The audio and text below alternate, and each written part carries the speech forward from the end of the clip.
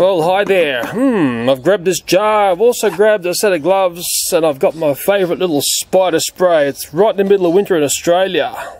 Warning, this video contains graphic images of nasty ants and very deadly spiders.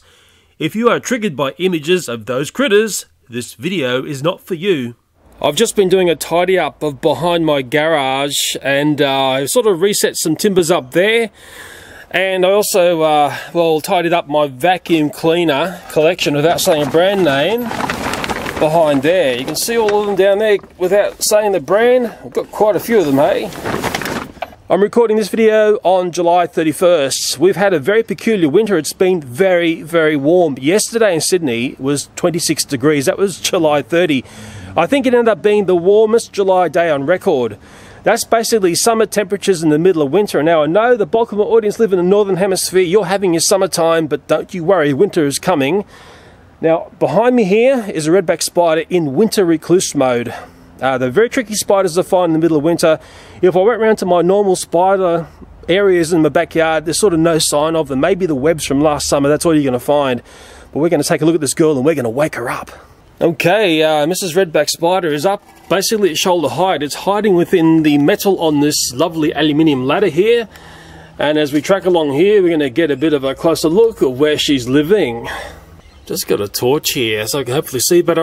The only thing I'd say I'd noticed here is some very, very fine wispy web. There's a little bit of web traversing through the centre there, culminating in like a centre spot there. Hopefully you can see it shining there.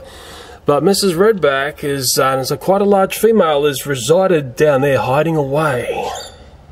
Now the other thing I've noticed here of interest is she's got like a web that's sort of like a housing going all the way around here, and she's sort of down inside this area, which is totally encased by web. Just curious to see that one there. I'll just start pulling this. Wow, it is very strong. Wow, it's amazing actually. So this girl has set up a very nice home, sweet home, I can tell you, and she's actually cocooned herself in there. Very different to what I would find. She's not going to like being dragged out because it's her slumber time. Come on girl, come to Papa. Ooh, she's a stunner. And I'm going to be very gentle here because she's going to be acting like I'm being attacked. But I want to see her in a winter mode because it's a spider you rarely see in wintertime. Come on. I've got to say, this web that she set up is quite amazing, that protective layer there. Here she is, come on. I'll try and get her to come out. She's probably not going to want to play because she's hibernating. That's a nice word to use, isn't it? Yes.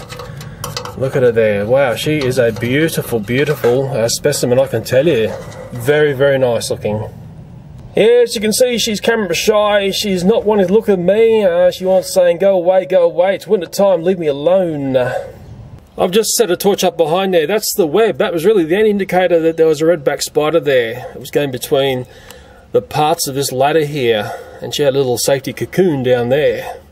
I'll be honest here, I've actually never seen a redback spider in the middle of winter. Look at her there. She's sort of just playing dead. Oh, look, there's that very sticky stuff that they use, because we sort of know how these spiders work because of the way I studied them, and she's actually on my tweezers now, which I don't know if that's such a good thing because I haven't got any gloves on. Hang on a second, just let me put those down. I'd say she's just trying to bite the tweezers there because she probably sees it as something that's not friendly. Now what I'm going to do is just try and get off the tweezers here, and I'm just going to try and take her somewhere a little bit different. Or maybe I can just carry her across like this and watch me get bitten here. Okay, into the jar. Oh, she's in. And while I am here, I'll just reach in and grab her older set of legs. I'm a bit curious to take a look. Well, there it is there. Maybe it was a spider she had eaten or something. It might be her legs, it might be something like a winter treat. I really can't quite tell now. Well, it's certainly a reminder to me, always wear gloves when you're picking stuff up in the garden. Even though the last thing I would have thought of finding on this ladder up high is a redback spider in the middle of winter. Now, if I came along and put my hand in the wrong spot, I'm going to get a nasty spider bite because Mrs. Redback Spider is going to want to try and protect herself if she feels threatened. And what I will do is I'll come along and spray the ladder here because who knows who else is going to come flying out of here once I spray this, hey? I'm talking a mouthful of it as well. I'll just stop talking for a moment before I become part of the kill.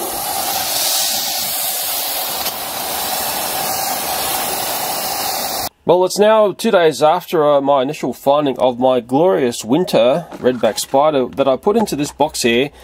And I found 2 of the black beetles that I know these spiders love, and she's quickly hung them up on the web. I don't know whether she's fed from those yet.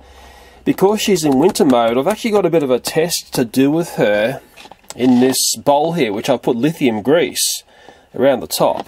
When I did my deadly redback spider prison death camp, whatever you want to call it, I used Vaseline to control the spiders and stop them setting up web on the top mesh here.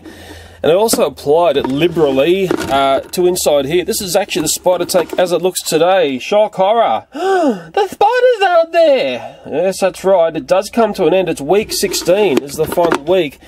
And I learned a lot about redback spiders when I played with them in this tank here. Yes, Thomas the Tank did survive. I know, seeing the spider tank is going to trigger a lot of people. Please don't go there. The other thing that I've done with the spiders was when I had the redback spider versus the ants, and I had Vaseline up on this lip here. Mind you, at the moment, white lithium grease like that is on there because this is something that I want to try and look at. The other test zone in my backyard uses WD-40. That's on those Tonka toys, which really can't be played with up until Halloween goes by, and that sort of designates roughly a year since I sprayed those toys. But at the moment, it's looking clean. Mind you, I can see the carcass of a spider in there on the item that wasn't sprayed. What's that telling me? So WD-40, how uncomfortable does it make Spiderville, hey? That's the big question I've got. I know this stuff here, there was a pot that I put this on and it seemed to make it, well, very slimy on a hot day. It ran everywhere, but I'm pretty sure that stops spider webs, but it does make a big mess. I'm hoping that this stuff here is a little bit, well, less messy, would be the nicest way to say it. I've heard so many people talk about talcum powder, but I think it's more in relation to ants. I think they say to use this plus this, but I might be wrong. One thing I've noticed is that ants can't handle talcum powder. And my mum used to work for Johnson & Johnson many years ago. She was a lady you met at the main office in Sydney, and she did that job right up to her retirement. There's a bit of trivia for you. Okay, let's put Mrs. Winter Wonderland Redback Spider into the lithium bowl. Now the trick here for me is not to be bitten by this black beauty. They're very different spiders in wintertime. It's a very, very unusual thing to find in wintertime, and we'll allude to that very soon in this video. I've got a bit of a discussion to say because I had a good look around my backyard, hey? Yeah, she's starting to wake up. You know why? Because I want to play. Come on, Mrs. Redback, time to play. And as I've learned, they actually make spectacular pets. Mind you, you have to be very careful with them, and they breed very, very easily. Oh, she's put a big web inside her thing here. And she's going to want to run around, isn't she? Okay, let's try and get her down into there. And is she going to play for me or not? Or just play hard to get? Oh, come on, Mrs. Redback, come on. Be nice and gentle with her, won't we? I'll just very carefully get her off this here. And she's very, well, very alert of me at the moment, isn't she? Okay, get her down to the bowl. Good girl, good girl. Of course, she's got that bit of web coming out the back there. They like to do that. So if I lift this up, it's like a puppet on a string. Look at that. World's most dangerous puppet show. Oh, now she's back on the lid. That was a bit silly, wasn't it, hey? Oh, now she's climbing. Come on down, Mrs. Redback. And she'll want to have a nip at that thing. Yeah, it's funny. I would not put this thing, this spider on my hand. No way. Jose, as I've seen some people doing. Very, very stupid and dangerous to do. Okay, hopefully got the lid away and she's down in the bowl. Now I might have created one of the most useless experiments on earth because she's actually having trouble on the plastic bowl. If I tilt it over, give her a hand here, let's see what happens if she gets up near that lithium grease, which is up around the lid, lippy area, should I say. Maybe you can see it on the white, maybe you can't. Well, she's in the grease now. It's not really telling me that much because she's having trouble on the plastic. Let's get her up there again. Maybe she doesn't like the lithium grease. I've actually got to be careful. Look at this. She's got a web out. That's what they do. I've got another puppet on the string. Wow, they're very clever. When I pulled that lid away, she just kept a web attached to it, and that was on the edge there. Now it's attached to these, so great puppet show, but a very dangerous one, isn't it, hey? How am I going to get rid of that web? I pull it down like that. It's still attached. That's really... Maybe it's off now. Okay, so I'm just double checking that there's no web connected to her. Wow, they're sneaky, aren't they? It's that web that is their escape trick. And in seeing that, that's a really big lesson in handling these spiders. They've always got that bit of trailing web, which is their escape plan. And if you're not wary about it, next thing they're on you, next thing you got a nasty spider bite. What I'm going to do is, that's actually pointless. I'm just going to transfer this over to something I prepared earlier, and that is this ring of death, which also has lithium on it. Let me get into proper position. Look at this. I'm just videoing this escape plan that she's got, and she's just stalled there for a moment. She's got to web up to the edge. Let's see if she can progress any further. Yeah, that's how far she is to the edge here, and she's just touching the lithium there. Can she get past that? This will be a very interesting little test here. There she goes, climbing higher. She's just on the interface there, and she's just fallen back a bit. I've just obviously zoomed out a bit so you can see that. I'm just going to let her try and escape naturally here. She's obviously got a piece of web up to the edge lip of this bowl, but can she get past that lithium? Okay, there she is, making another attempt. Now let me have a bit of a talk about what I found in my backyard after finding this redback spider, and this is why this one's an important one to me. It's right in the middle of winter in Australia. Mind you, we had a very warm day, as I explained earlier in the video. Let me just go back and I'll show you footage that I've taken over the last 2 days of my backyard, and I went for a big search for another redback spider. And you know what? And you can see on the video here, guess what I found? I didn't find any other. I didn't find any webs. I went to all of the typical places where these spiders would be lurching around in the warmer weather. Now, finding the spider, she was very unlucky for the fact that I found her. She was up high. She didn't have her drop-down webs. And the other thing to note about where I found her was there was no egg sacs. She was basically in winter hibernation. She's waiting out for the warmer weather, which would only be a couple of weeks away because we're down to our last month of winter.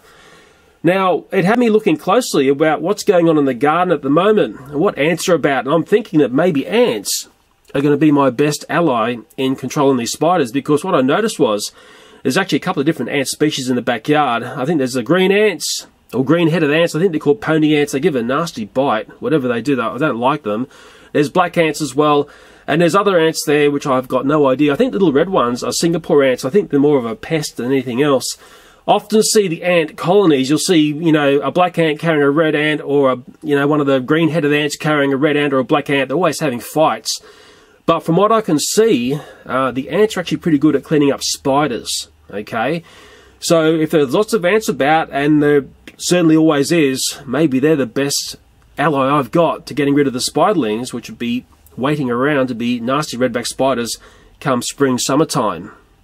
I'll tip her out into this other environment here, because that white bowl, she's just having trouble on the plastic. We'll see how she goes in here. Okay, she's made a runner for the edge already, and this is going to be the real test. Can she get up this wall here?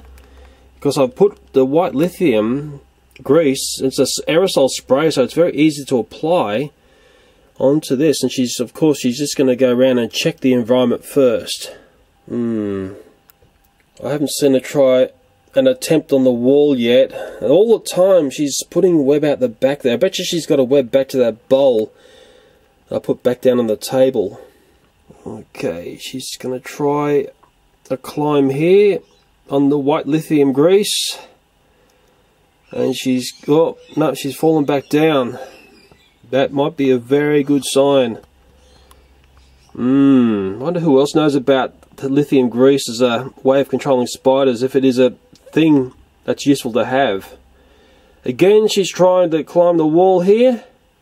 I'd be very curious to keep this spider and see if it would end up being pregnant with and make an egg sac and lay her eggs. And I say keep her, and keep her away from males to try and prove that point. They don't need males to generate more numbers. And the scary part of these spiders is that they can generate huge numbers in very little time. There she's putting out web as she goes around here. She's trying to learn the environment. She's going to try and do a climb here. Let's see how good she is on the lithium. I can't see her scaling that sidewall. It might be a very useful thing to have.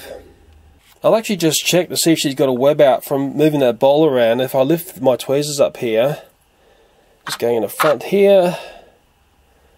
Yeah, she does. Look at that. Because now she's like a puppet on the string again. They're amazing, aren't they? You'd never see that web.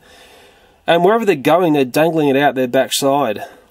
That's their little escape plan. So she has got a web up out of the bowl, but she can't get up the side of this bowl. Here, she's having another attempt here. Come on, can you get up past that lifting up? She's rolled back down again. It's a good sign. It might be a winner for me. Spray the whole backyard with lithium, hey? Who makes that stuff? Can you send me out a couple of crates, please? And what I'll do is I'll actually just edge this over so she's got an advantage. It's not as steep for her. Let's see how she goes now. Okay, I've really taken off the inclination now. It's almost... I'm roughly 30 degrees, and she's actually... Ooh, what do you think? I'm saying roughly 30 degrees. I haven't got anything... Oh, she's nearly to the top there. Maybe works best on a bit of a steeper angle like that. Let's just do that again. I'm a bit curious about that. Just rolling it over. This is where I'm going to get bitten, boys and girls. Oh, okay. We saw that, didn't we? Hey? Back in you go, Mrs. Redback. Back in you go. Let's put on the edge here. Ooh, look at that. Feisty, and she's back down. Yes. But if it's on a bit of a steeper incline there, she has trouble. So what I'm going to do with her, I think I've seen what I wanted to see and show you what I wanted to show. I'll get her under my tweezers here, and I'll just gently bring her across, get her back down into her little homestead here, winter homestead. And of course she can climb up that and quickly get the lid back on, hey, before she escapes. Yes, the Redback Spider, it's actually a very, very interesting little critter to keep. It's probably highly illegal now I've said that. The black beetles there, very easy to find. Just dig down into the ground in wintertime in Australia. We've got literally thousands of those black beetles. And the redbacks love them. Just love the black beetles. So, my audience always teach me the good stuff. I'm still investigating WD-40. This could be a winner. Maybe you know about that one. As for talc and stuff, I'm yet to really work out that. I know this works, but it's messy. Okay, and what I really like to do is I'm trying to find the pony ant nest in my backyard, and we might give Mrs. Redback a bit of a challenge against those very beautiful pony ants. I hope they're pony ants, but very curious to do another Redback Spider versus ant, because I know it's always an interesting battle.